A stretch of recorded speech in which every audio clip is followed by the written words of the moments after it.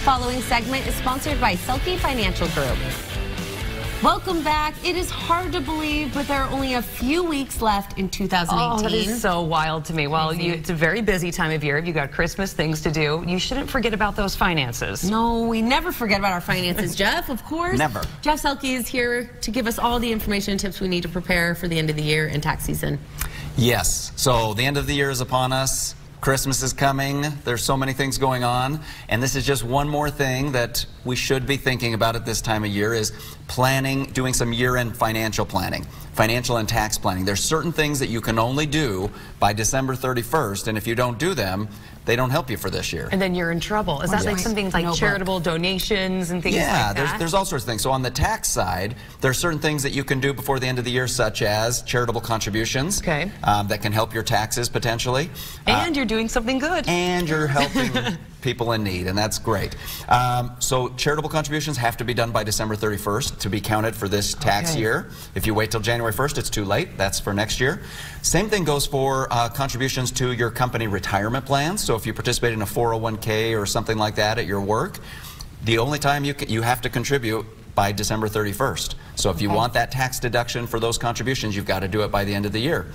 There are other things that you can do starting next year, such as contributing to an IRA, an individual retirement account. You can do that until tax day. So there are some things you can put off, but there's some things you cannot.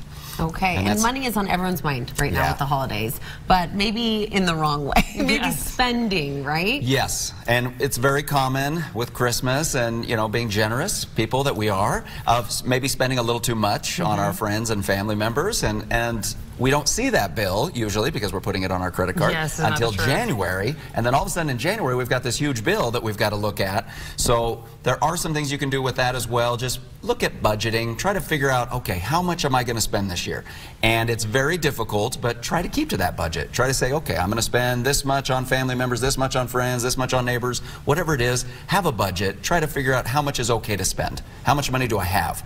So that January bill doesn't ruin next year. Right. Absolutely. No, if we have any issues like finding our own budget or just planning for the future, you can help us. You have a free guide, right? That's right. So I'm giving out a free guide today to the first 20 callers that mention Fresh Living, and it's going to talk about planning and planning for your future. Because another thing that you should be doing is looking at your investments, your portfolio. At the end of the year, this is a great time to look at, and are you comfortable with your investments? Are you okay with the volatility that we're experiencing right now? And if you're looking at your account and seeing it's down big, are you okay with that, or are some changes necessary?